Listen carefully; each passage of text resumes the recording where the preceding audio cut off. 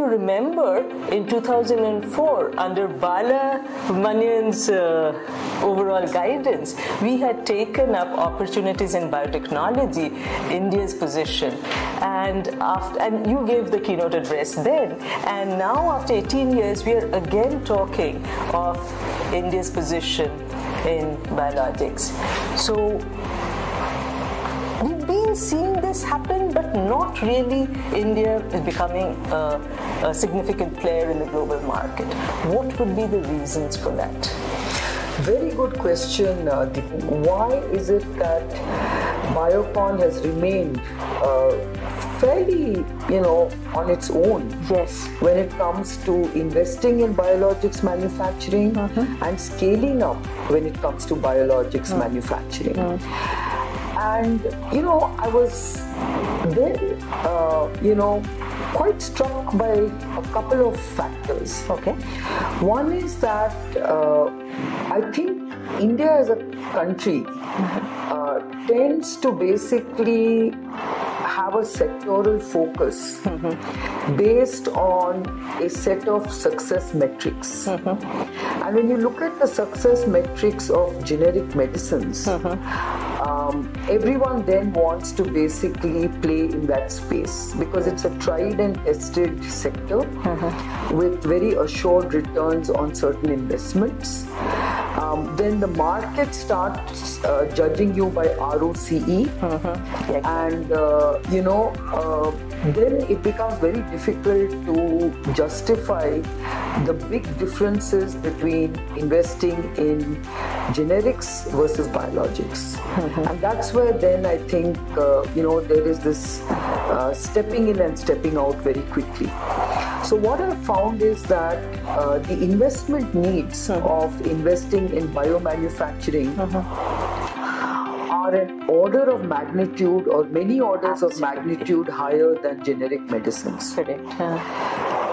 Starting with drug substance and then of course drug products. As you know, when it comes to drug products, it's all sterile fill and finish facilities. And when it comes to drug substance, it's very high-end sterile manufacturing in terms of mammalian cell culture or any of those biologic manufacturing platforms. So what tends to happen is that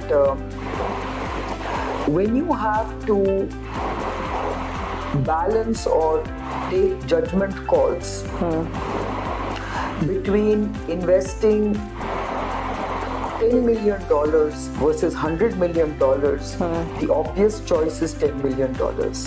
Especially when the return on investment is so much more predictable. Yes. The gestational timelines are much shorter and the return on investment is much higher. I think that is what has kept companies away from investing in biomanufacturing. Yes. And are we risk averse? It's not about risk. I don't think it's about risk. It's more to do with risk, yes, in one sense. If we had actually invested in novel biologics, I think then the ecosystem would have been created and then you would have had the risk appetite to invest in biologics. But today, we are a generics country, let's face it. Yes. And with that kind of risk level, then obviously people are risk averse to biosimilars. Right. Because biosimilars has a much higher level of risk associated with it. Both in terms of investment risks and the regulatory risks. Yes. Why do I say that? Is because to develop one ANDA would probably cost you not more than $5 million. To develop one biosimilar, BLA, will cost you at least $100 million. That's the stark difference. Yes. And then the $5 million is almost an assured approval. You may be not first to file, you may not be first to the market, but certainly you will get there very soon. Yes. In the case of biosimilars, it's not assured. In fact, many companies who have tried to develop biosimilar BLAs have actually been rudely shocked when they've actually gone through the clinical program, because that's why it costs $100 million. Unlike generics, which only need BE/BA studies, you need phase 3 clinical trials and comparative clinical trials. That's where many companies have failed to cross the finishing line.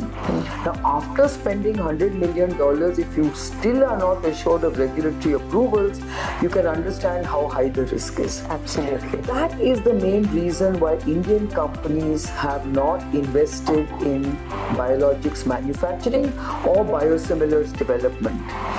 And we happen to now be the only company in the country at scale. At scale, yes. So you do have quite a few companies who have invested in biosimilars and biomanufacturing, but it's at a very small scale and not at the regulatory scale that is required for global biosimilars. So you ended up developing biosimilars for India at small scale, and that's where we've remained. So it's not like we don't have biomanufacturing, but we have it at very small scale. So two things before we close the discussion.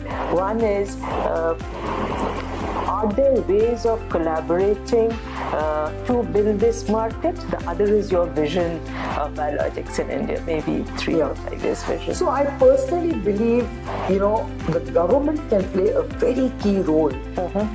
Not necessarily by throwing money at companies to try and get them to invest more, but by assured access programs, assured procurement programs, advanced purchase programs. All this happened during the vaccine, the vaccine development programs during the pandemic. Why can't we replicate that for biologics is the question. If the government was prepared to pay billions of dollars to vaccine companies in India to scale up their manufacturing. You know that Bharat Biotech got advanced purchase agreements. Biological E got it. Serum Institute, of course, had done it on their own, but they were able to basically get into big purchase contracts with the government. All this helped the vaccine industry to grow up and strengthen and scale up.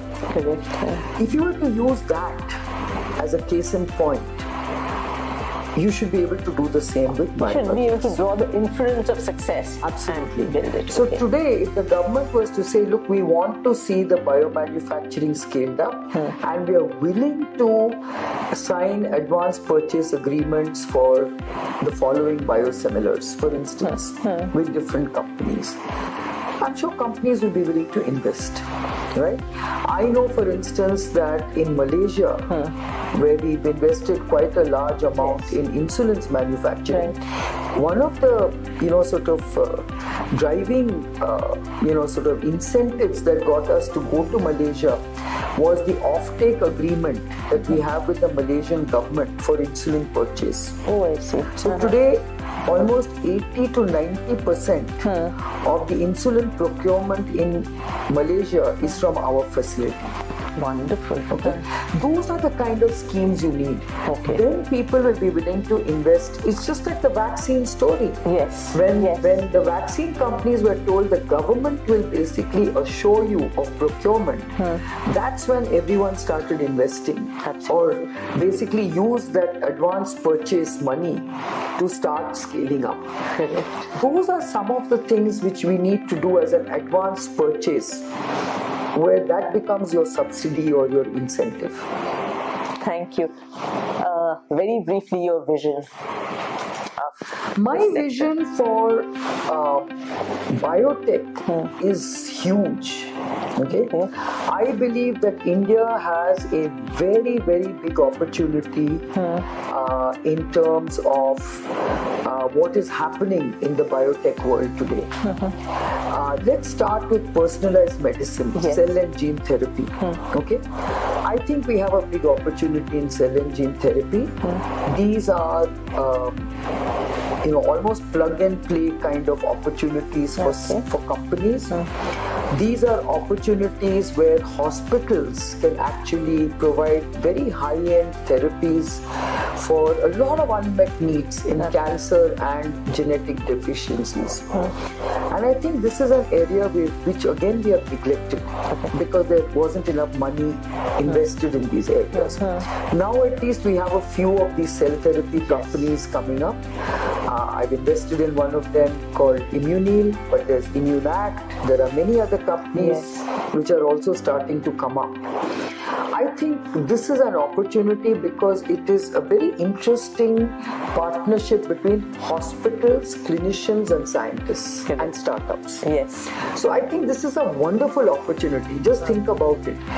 If you were able to create hundreds of CAR-T or gene therapy facilities at various hospitals and clinics, just think of what that business opportunity could be and the medical tourism opportunity that it could deliver. And we have the capabilities. Okay. Then let's think about synthetic biology, huge opportunity. I think agri-biotech is a huge opportunity in many ways. I think the circular economy is also driving a lot of technological opportunities in terms of bio-waste. Right. And then finally I come to biopharmaceuticals, which is always something I believe in. I think we've done very well in vaccines. We need to replicate that success in biologics. I think biologics has a huge opportunity for India, given the disease burden that we have in both cancer, diabetes and inflammatory disease. And all these sectors are veering towards very important biotechnologies of whether it is recombinant technologies like for GLP-1s or whether it is mammalian cell culture technologies for monoclonal antibodies or whether it is, fusion proteins, bispecifics, antibody conjugates. I always believe antibody conjugates are going to be very important and India should be very strong in that. Yes. So these are some of the areas where I think we should be focusing on. I know that ABLE has sort of provided a roadmap of all these opportunities and strategies. We've always been wanting in terms of policy and serious investments and incentives. And without those investment incentives, I'm afraid we will still be having the same discussion in 2030 and maybe 2047. But I'm hopeful that by 2047 at least we should be in a much brighter position in terms of our capabilities in biomanufacturing. That is my fervent hope. Thank you, and so do I. I think this is no longer a good to have, it's a must have for India. Thank you so much, Kiran, for your time. I'm overwhelmed. Actually, this makes way to our two panel discussions that will start now. Thank you. Thank you, Deepan.